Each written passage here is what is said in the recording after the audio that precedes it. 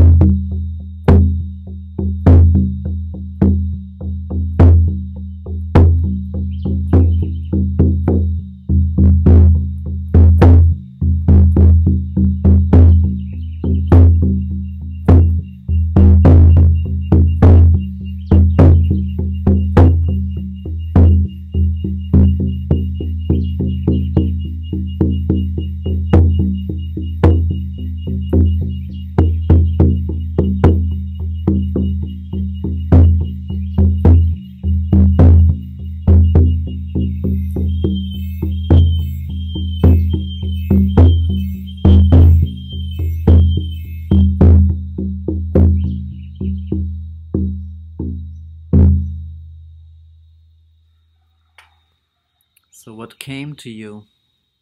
What are you longing for?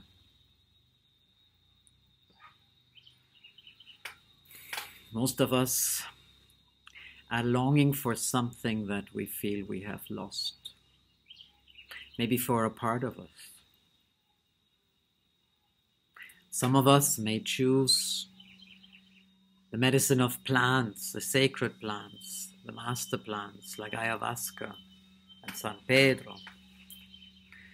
Some of us may have gone to psychologists, and some may not be amongst us as they could not find what they have been looking for. Many years ago, I came across the word connectedness. And you know, it fascinated me because it means the longing to be connected.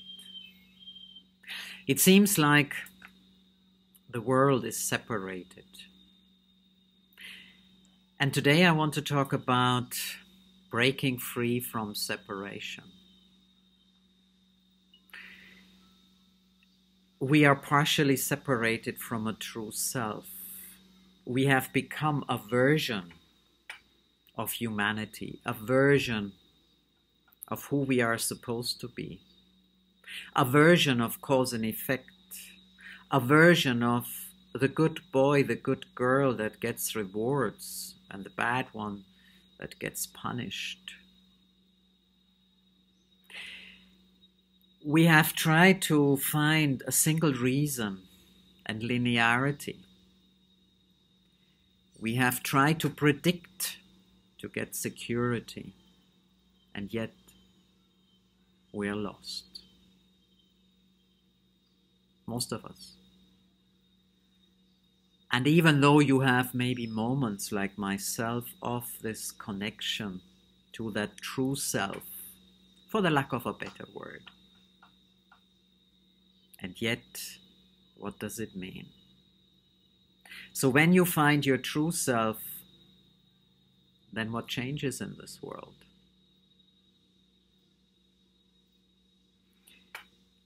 When you step out of separation, where are you going? Who are you really separated from? In some cases, we're even separated from our own life. We acquire so much. education, success, good jobs, money, things. And when we have them, we're still not feeling complete or whole. So it's breaking free from a concept or from part of what life is all about. As we have now done this, you've had the status, you've had the success, and you had the failure. You had the things, I had the houses, I had the cars, and yet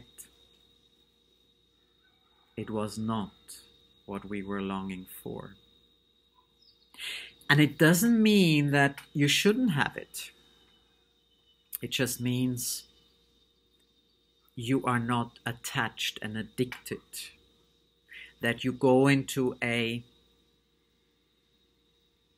relationship of being grateful that you have it, enjoying it, but not needing it. So maybe that is the first place to break free. Break free from separation. Separation from who we truly are and who we feel that we should be in this world. Lockdown did a lot of these things for us, didn't it? Especially the first 1 or 2 months when we really had a time to go within. As it continued, it became more taxing, more challenging for most of us. And many of us feel broken, disillusioned. Because all what we seem to have is no more. And it ain't come back. But we still have. Most of us are still eating. The earth is still producing.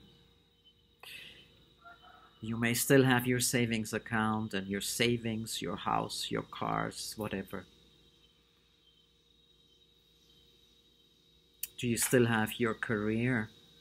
Does your career still matter? Or are you still trying to be someone in an old system that has already gone? Are you still punishing yourself for not being who you wanted to be? Or are you willing to break free? So breaking free from separation is actually stepping into the unknown.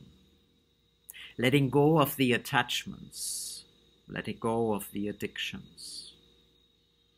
Whether it's food or whether it's things, whether it's concepts or identity, whether it's worldview or a career. Who are you truly? In many ways, this planet seems to fall apart. It's hurting, it's struggling, but it's changing.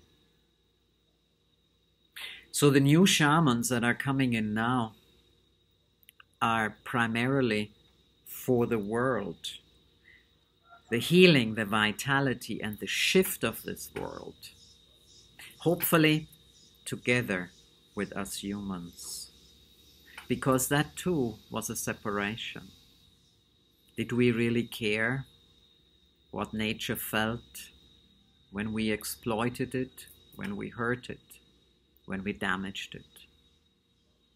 Now we're suffering the consequences. Now we're kind of in the hold of our own making. And yet, when we're breaking free, there's another way. So the separation brought us here. In many spiritual traditions, the separation was the time before 2000 or 2012. And now actually we have already stepped in a space into an energy of wholeness. So the invitation is already out there for a long time.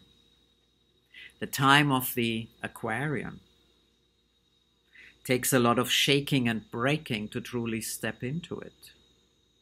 And if you are into astrology, you can see how the planets really conspire with this shaking and breaking. Breaking free means to be whole again. So I want to invite you for a little sound that maybe allows you to see or imagine what it could be like if we break free into a world beyond cause and effect, beyond the fate that we have written for ourselves, but into a new and empty space that is yet to be written and explored. So let me invite you through the medicine of sound.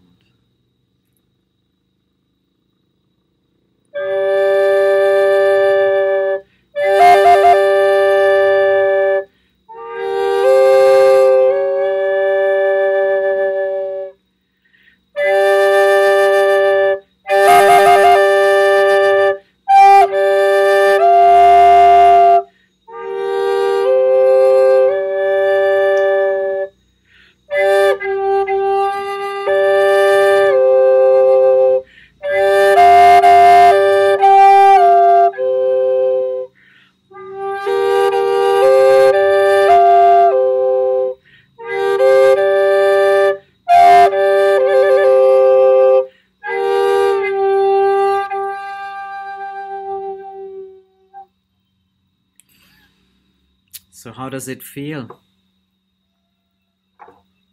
to let go, to be free, to step into this world of synchronicity, intuition, and insight? Wisdom that doesn't come from cause or effect. Imagine we can step out, even from the good boy and the good girl. Imagine you can break free. So I hope this helped you today a little bit. I'm always keen to hear what it feels like for you in your world. And I'm happy to engage with you. I'm happy to have a conversation with you.